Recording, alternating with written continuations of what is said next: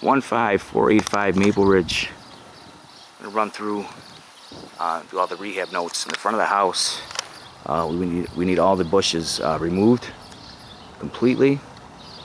It'll be part of the landscape. A lot of overgrowth in the back too, but remove all these bushes. We do have one window broken glass up top there. I'm gonna have to get the glass replaced. Downspouts, gutters all appear to be in good shape. This one here has some overgrowth affecting it, so we'll have to see. Probably repair, replace at least a section of that, and then we're also going to extend all the downspouts away from the house and fill in the old cracks. All this overgrowth to take care of. See in the backyard too. And chop all this down, including all the bushes, which are really just overgrown weeds. One tree in the middle there will stay, but everything else come out. Back of the house, this door here, we have to put, looks like 2 cement steps there and a small handrail on one side.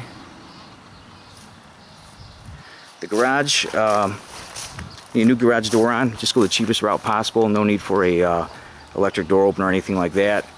And even though it's a 2-car garage, the door is only for a 1-car door. This front window here, redo with plexiglass. And there's a side window here. We'll just board off. The frame is shot on that, so we're just going to board that off. Eliminate the electrical from the garage.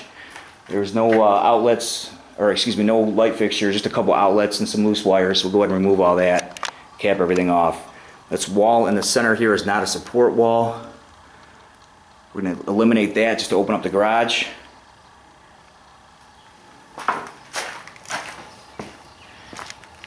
And that should be it here from the exterior.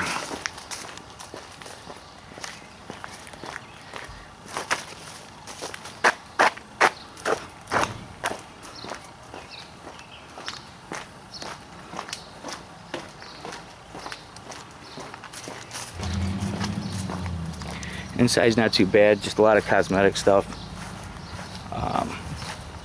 Go inside here. Entry doors are good. And go into the front door here. Hardwood floors throughout. They're in good shape. Just need a real good cleanup, maybe a light buffing and a cleanup. The fireplace, he's been told it's been capped, but we'll go ahead and take a look at it. We're going to cap that off. No need to use that. I'm going to paint throughout one color, walls and ceilings, like a light cream, light tan color. There's no major blemishes in the walls, just some light peeling here and there, so minor touch-ups. Electrical appears to be intact. There might be a handful of outlets we'll have to update, not a big deal.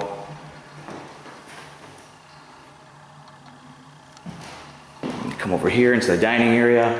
I believe he did have updated light fixtures throughout already, so I don't think there's much to do there. Again, electrical wise, just some minor replacements, outlets, things like that. We are going to have to put GFI's bathroom, kitchen, and I believe 1 or 2 in the basement as well.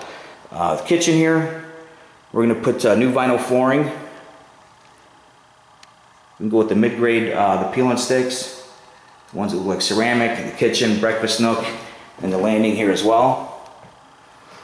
This door here we're going to keep. Probably just have to put a new knob on there, touch this up, paint it, rehang that. The hinges are loose there. The kitchen cabinets we're going to keep, but refinish these. Scrape, paint, nice cleanup. Put some new hardware on there, and inside give them a good cleanup and probably just put some tack paper down. Clean up on the ceramic. We'll keep that as well. The range hood, the electricity's off right now. When the electricity's on, we'll test that. If it's operable, we'll clean that up and keep it. If not, that's going to come down and we'll just patch the wall behind it. Breakfast nook here, just needed some paint. We're going to put some blinds up throughout, but just the horizontal blinds, the cheaper ones, throughout the house. On the lower level, and I believe a couple upstairs, are the older wooden windows. We're going to go ahead and I think a lot of them were painted over.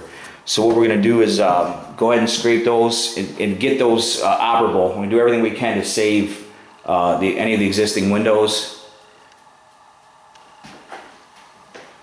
Again, kitchen here, and we're just going to be 1 or 2 GFIs, no big deal. Smoke detectors were needed. It looks like they did have them at one time and they're missing. Not a big deal. Just you have to install a handful of those where needed. Go downstairs real quick. The basement, we'll clean up the floors.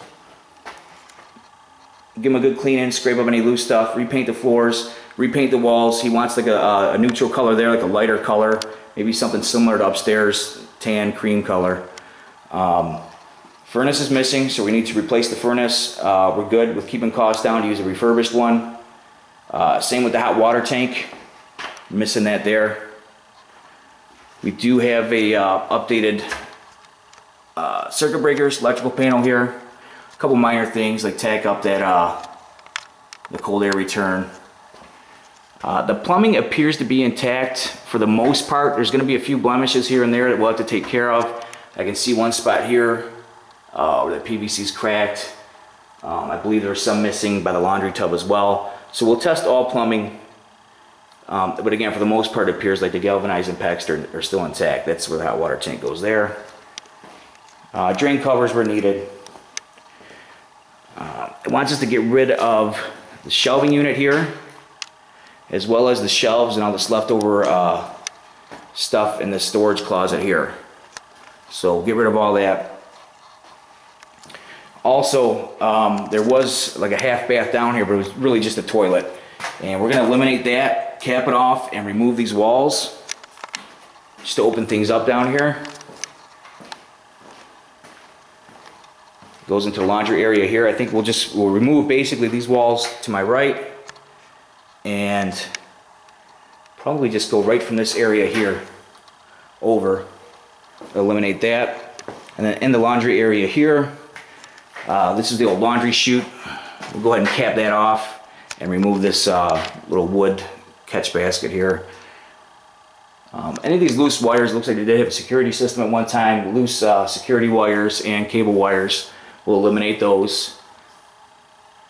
Here's your laundry tub here. You can definitely use this laundry tub. We're just going to have to continue the plumbing where it got ripped out there. So from this point on, we'll have to run plumbing and install a faucet in the laundry tub. Everything else appears to be okay. Gas line there for the dryer. Dryer vents already installed, and a 220 line there. So not a whole lot to do other than eliminate this wall and cap the toilet here in the laundry area. I'll go back upstairs.